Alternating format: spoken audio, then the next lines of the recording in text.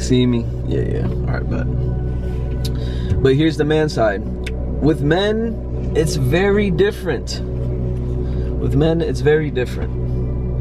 From 18 to 30, remember, at first it was the woman's side. The woman's side was from 18 to about mid-30s. You know, they have all this potential, all this options, and the world is really giving them a lot between those ages. But with men, give me a second. Hello? Hey, they change. They want to go and get the 5% on the 2 front too as well. But with men from 18 to about 30, they have no real value to offer anybody. So their light is very dim. So the world is actually not giving men as much opportunity, or if anything, as much attention as it should be given to him. And that's why a lot of men, light doesn't really shine in these moments. These moments are really, when you're 18 through 30 as a man, this is the biggest test. These are the biggest times you're going to be tested. You're literally getting tested to build your manhood. You're really getting tested to see if you're going to get conditioned to cross the other side of manhood. This is where the test begins, and you're getting thrown into it without wanting to get thrown into it.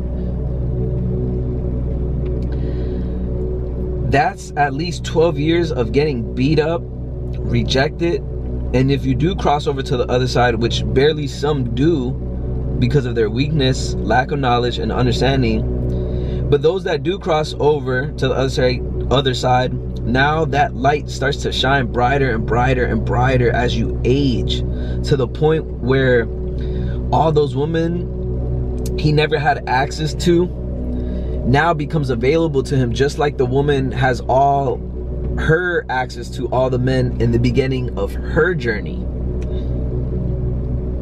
This is why when people say men and women are equal in the game of life, I laugh. I just laugh. Because we are not. We're total opposites. Women have their advantages, men have their advantages, and vice versa. Men have their disadvantages, and women have their disadvantages. But a quick side note for men, your journey, again, I'm repeating myself, your journey is so much harder than a woman's, because no one is going to be there for you in the beginning. And I mean no one. It's you versus you.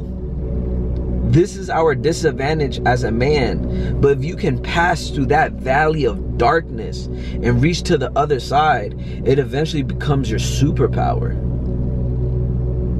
For women, you have all the advantages in the start of the game. But since y'all so immature, uneducated, and naturally fall short, y'all have one of the biggest, hardest tests in the beginning, because y'all have to access, because y'all have access and all sorts of influence and power in your hands, and then y'all start to mess that up because the lack of knowledge and understanding you have about life, men, and most important, God and yourself, which eventually put you through the bad end of the stick towards the end.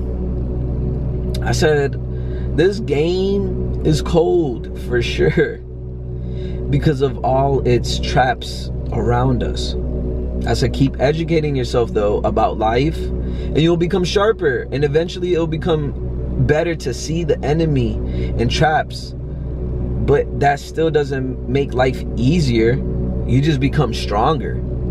When I hear a woman say, I can't find a man, all I hear is, I haven't found a man that has conquered himself yet. And that's how I'm gonna end this video. Oh, and by the way, if you want, like I said, if you want to talk to me, you want personal one-on-ones, or you want to chop it up, and you know, you hear something interesting, or you going through something, bro, message me. But like I said, it's value exchange. Throw me some bread. We're going, because it's my time. And this is what I dedicated my life to. So you gotta respect me and respect that in that aspect. If you just here to waste my time, and especially if you receive this information and you don't use it, that's we're wasting each other's time. So, you know, hit me up.